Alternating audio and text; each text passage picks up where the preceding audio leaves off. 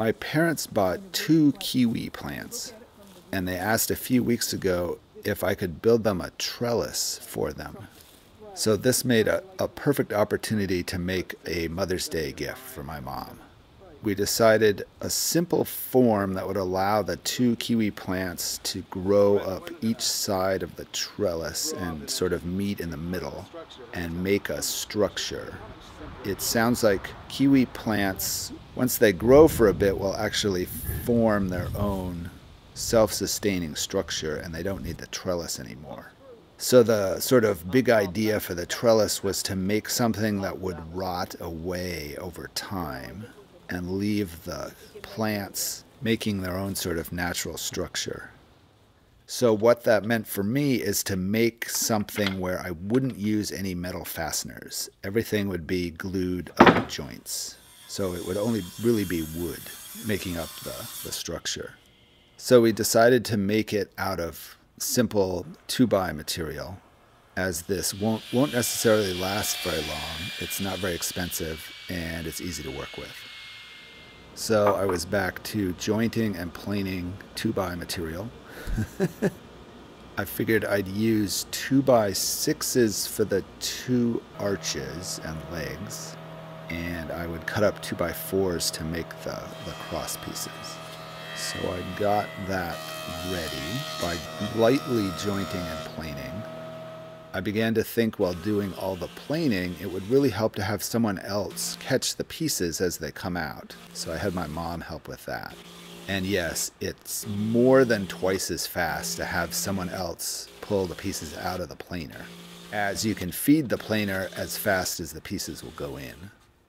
To make the arches, I wanted to attach a bunch of shorter 2x6 segments to make the curve of the arches. So I needed to cut an angle into the 2x6 pieces. I'm basically making big segments for a segmented ring. I was wondering about how I was going to hold these as I glued them together, and I just continued down the path of the segmented ring and decided I could glue the arches up as a ring and just not glue the joints that I wanted to come apart, and I would have my 2 arches made from each half of the ring. So I could lay out all of those pieces, and it made a ring and worked. Then I can cut a mortise and a tenon into each of the segmented pieces.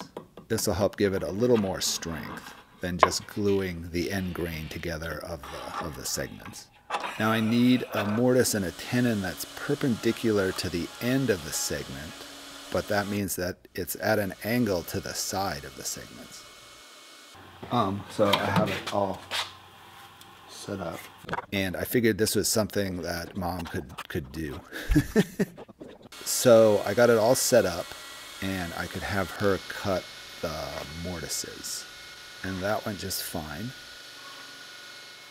So I usually bring it, instead of doing a little bit at a time, I bring it all the way over and then take off a little bit depth-wise.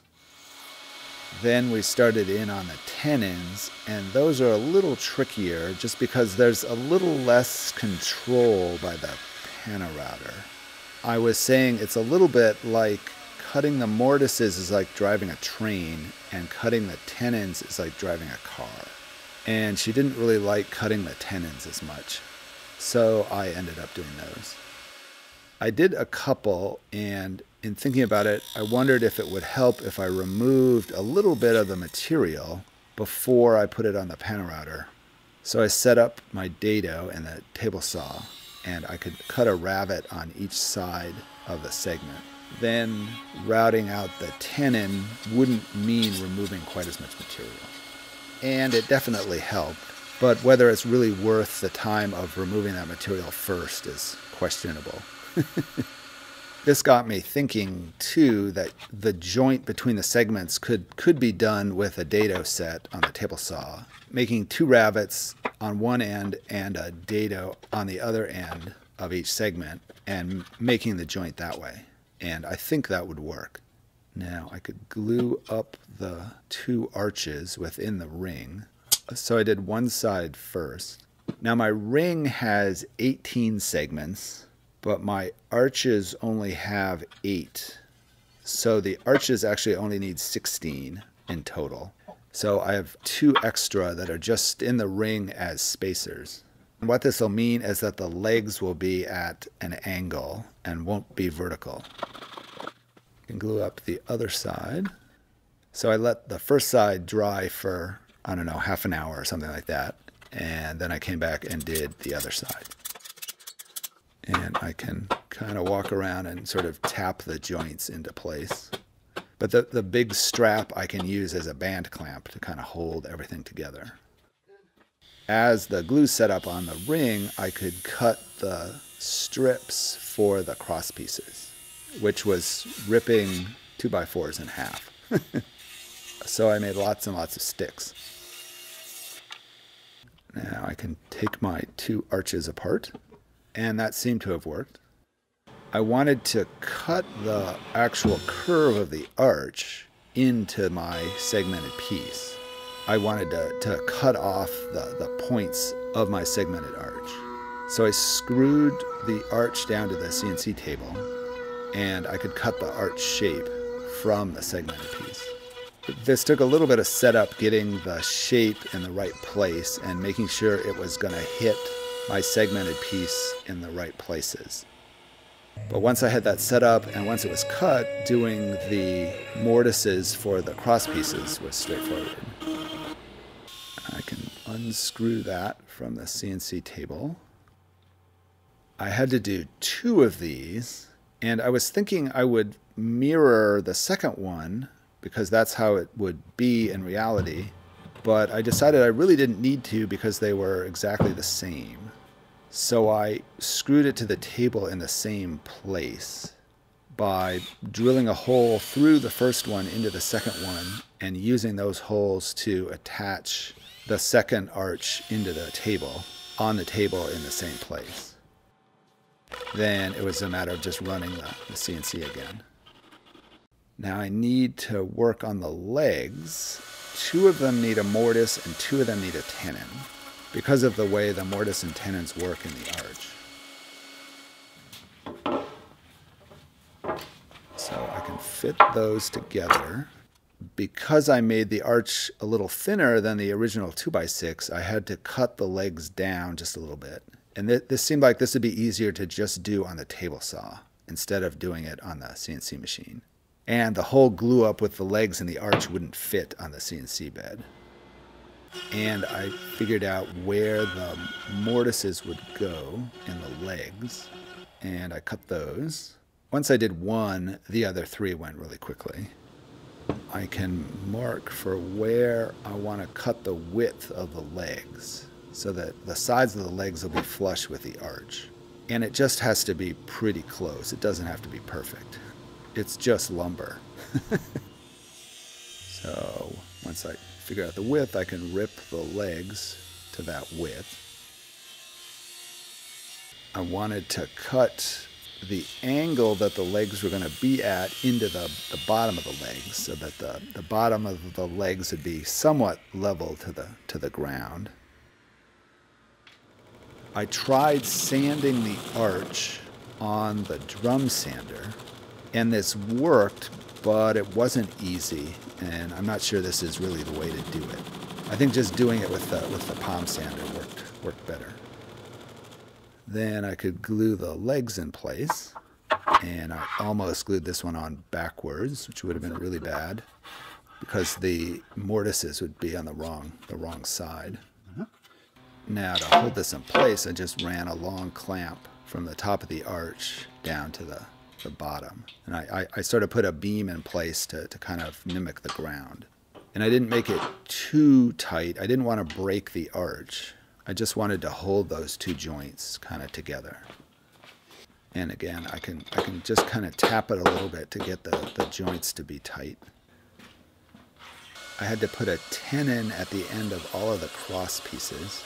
I just set up and just did that all at once. And it went pretty fast. It took about half an hour. It's big glue up day, and I brought Mom back over to the shop. I was thinking all along that I would glue it up in the shop, but it would be difficult to get the full glued together piece out of the shop. So I decided we should glue it up outside. So I brought all the parts out in front of the shop. And I really wouldn't have been able to do this without another person. These pieces are now too big to handle by one person. So first we glued the cross pieces in on one side, and this went pretty fast. Then we brought the other half out.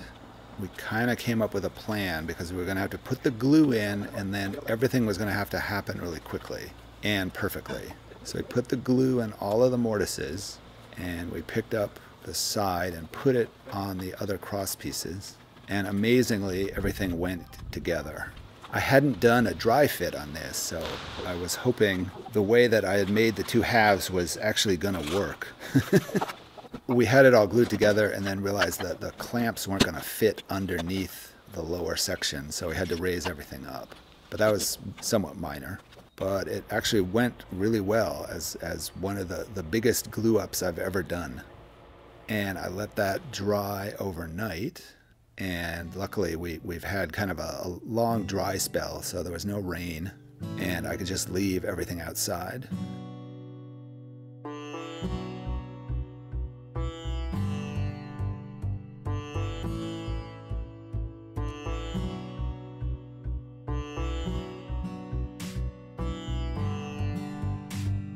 Then the next day we could install it.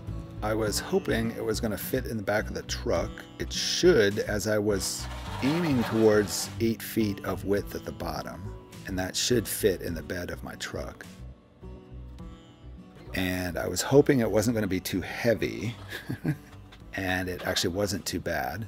I could put one end in the truck and get it over the tailgate, then lift the other end up and just slide the whole piece into the bed.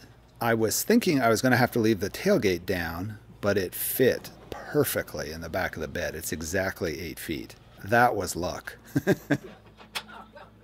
Then I just made a sort of a cross bracing to hold it in place, and that worked just fine.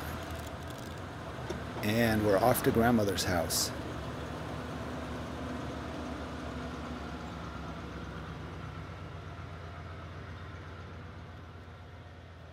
It's kind of everything in reverse to get it out.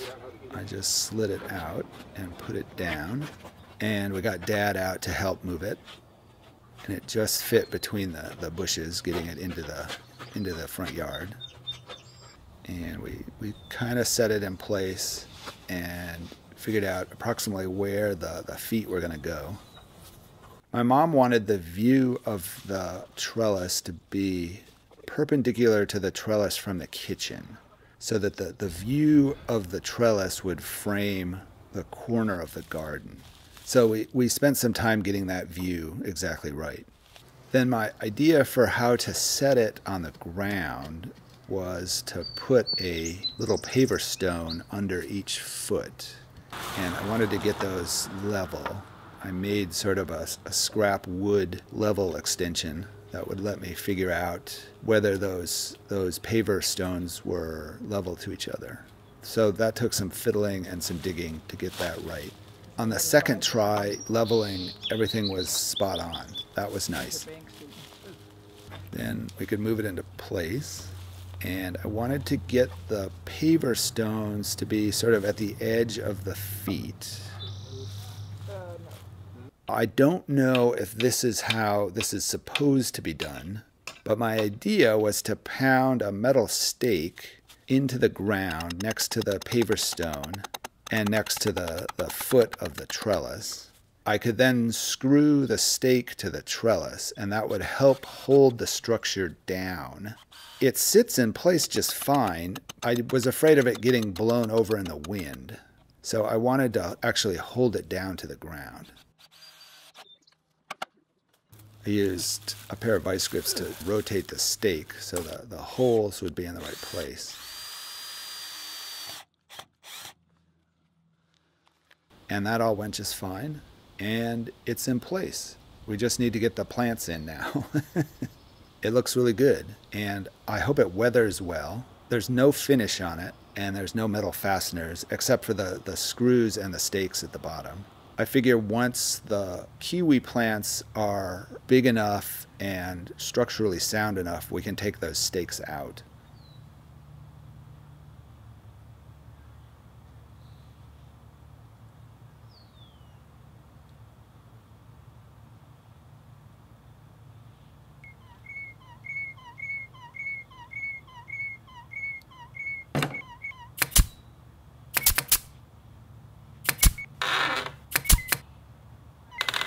Happy Mother's Day.